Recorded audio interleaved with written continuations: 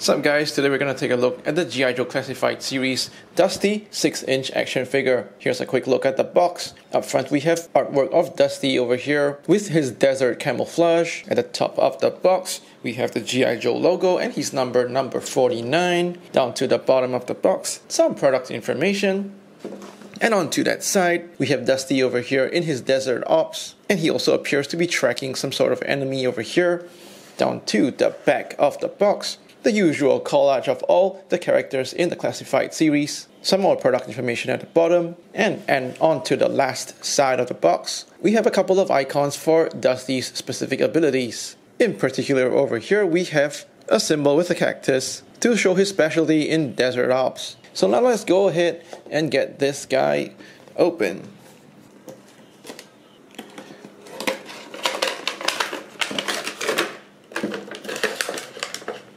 Out of the packaging, the figure is on the plastic tray. He comes with one backpack, two goggles, one helmet, one dagger, and a magazine that goes into his compact machine gun.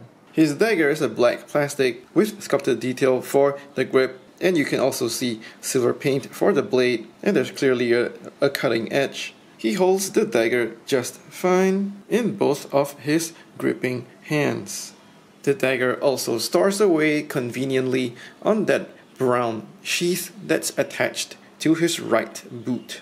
He's got a bulky brown backpack and that is cast in a brown plastic. Some sculpted detail for the straps. You can see that running from the top of the backpack down the middle, as well as some pouches on the bottom. There are also two water bottles on each side. The backpack looks a little too plain. Could have used some painted details for those straps and those water bottles. The inside of the backpack, you can see a peg, and there's also some nice sculpted folds in the fabric of the backpack.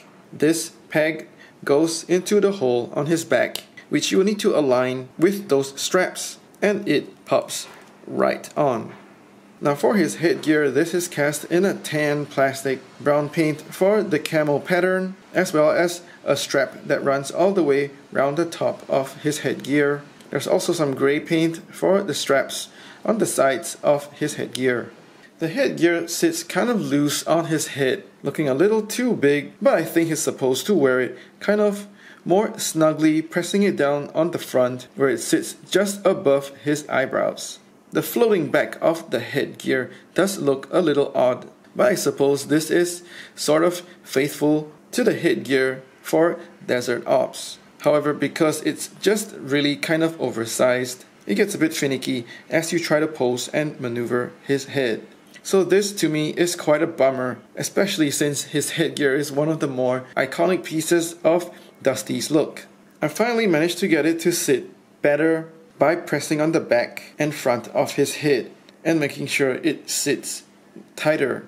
The fit definitely still isn't the best, and it still kind of annoys me as I try to pose and move his head around. So it really feels like Hasbro has dropped the ball on this. It comes with two pairs of goggles, and these are sculpted in a gray plastic. One is bigger than the other, and they also both have cool detail, like the lenses painted in silver, and that also has a nice shine to it. The larger pair of goggles sits on his headgear, just above that brown band, so there's also an additional cool look and a nice accessory piece to his headgear.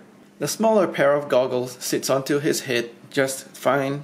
It's actually quite a good fit, and I do notice now that the edges of the goggles are a bit rough from the molding. You can have him with those goggles on while still also wearing his headgear, and it's also a nice option to display him with those goggles flipped up as well. And his rifle comes with a removable magazine. All of this is cast in a black plastic. Magazine slots in just quite snugly onto the back area of the rifle. Cool realistic detail on the rifle, like the supporting grip down here. He's got a couple of rails on the top with a sight attached, and there's also that rear loading mechanism on the butt of the rifle. Similarly, we see nice details on the other side, and finally it's got a brown plastic support stand over here, and this rotates forward and backward. I think he looks okay just holding on to his rifle, but I do want to point out a couple of things. First of all, there's not enough space between the pistol grip and the magazine loading area for you to squeeze his right hand in. So that grip looks a little awkward. Next, that huge butt on the back of the rifle, because of the loading mechanism, does tend to get hindered by those pouches on the bandolier. So this prevents him from holding the rifle closer to his body. So I guess he looks decent, but if I'm nitpicking, it actually looks just a little awkward holding the rifle like this. Now looking at the sculpt of the figure itself, his arms and legs are reused from the stalker body. New parts are his head sculpt, his torso, the bandolier, and this belt or skirt piece. At first I thought his torso was reused from Duke, but there are several new elements about it, like the name tags as well as the different shape of the pockets. And that sets his torso apart from the shirt design on Duke's torso that we've also seen on other figures like Flint and Spirit. Dusty's head sculpt is pretty decent. He's got a steely, determined gaze. You can see the dot matrix printing technique for sharp paint applications on his eyebrows, the browns and whites in his eyes, as well as some color for his lips. There's also a bit of shading around his cheeks, kind of showing off the dirt on his face, or maybe a little bit of sunburn. He's also got nice paint applications for the brown desert camo on both sides of his face.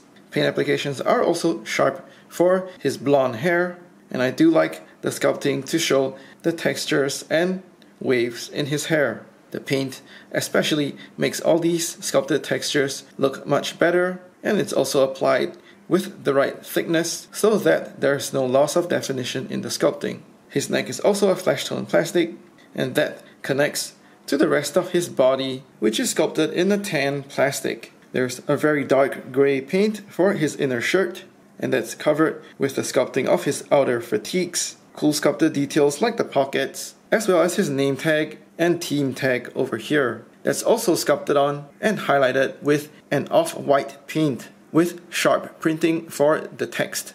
Also very sharp printing of the American flag over here. And as you will notice, there are hits of brown paint all over his fatigues to show off that desert camo. He's got a bandolier, and all this is sculpted in brown plastic. Green paint over here for his hydration tube, and this leads all the way to the back as well. Also painted in green over here, looking like it kind of attaches into his backpack. So that is a cool detail, showing how he's realistically hydrating during his desert ops. I also like that the desert camo is also nicely printed on the back of the figure as well, because we all know sometimes Hasbro also skims on paint on the back of the figures. So this is great work. What throws me off a little bit is the color of the plastic on his mid-elbow joint, and this doesn't match that well to the rest of the tan fatigues. Around his waist, he's got this separate attachment piece. This is sculpted in a brown plastic, and you can see some straps and pouches sculpted with a hit of tan paint over here, just to make it look as if his fatigues are untucked. However, this piece of plastic visually sits above the rest of his body, so this ends up looking a little bit like a strange skirt. The color of the paint over here also isn't a perfect match to the tan plastic on the rest of the figure. So to me, this belt piece does look a little strange. We move on to his lower body, and likewise, we see that nice uniform desert camo printing. But once again, those mid-knee joints don't match up to the rest of the tan plastic on his legs. So that is disappointing to see, just like his elbows. I would much rather they just give him some knee pads in a different plastic, so at least that's some nice detail that's meant to stand out from the rest of his legs. And finally, he does have some military boots, and these are sculpted in a brown plastic with decent detail like the laces down the front, as well as a couple of wrinkles and straps down the sides. So overall, I would say this is an okay body sculpt. I do like the desert camo print all over the body. However, it is thrown off by the off-color mid-knee and mid-elbow joints, and also that kind of slightly strange-looking skirt around his waist. For articulation, he's got a double bell dumbbell joint at the top of his neck and then another ball joint at the bottom. So that lets you spin his head 360, getting quite good sideways tilting when you combine both ball joints. He does also get decent downward range and upward range. He does come with butterfly joints that get you to pull his shoulders back and forward, just that little bit of minimal range. Swivel hinge at the shoulders that go all the way around, as well as coming out just beyond 90 degrees. Upper bicep swivel for 360 spin. Double jointed pinless elbows for quite good range.